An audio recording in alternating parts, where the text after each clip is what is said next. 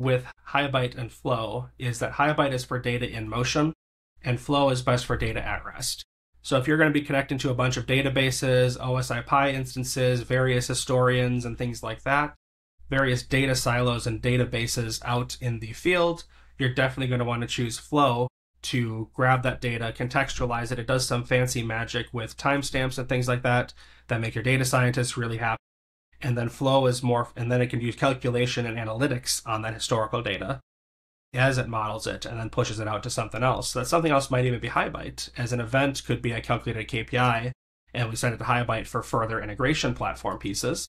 But HighByte is really good for if I have an MQTT broker and a couple REST APIs or a webhook or a WebSocket or something where we need something now, and it's all live event streamed data around the UNS. HighByte's really good at listening for those events and in flight grabbing and adding that context and then pushing it out the other side as an integration platform.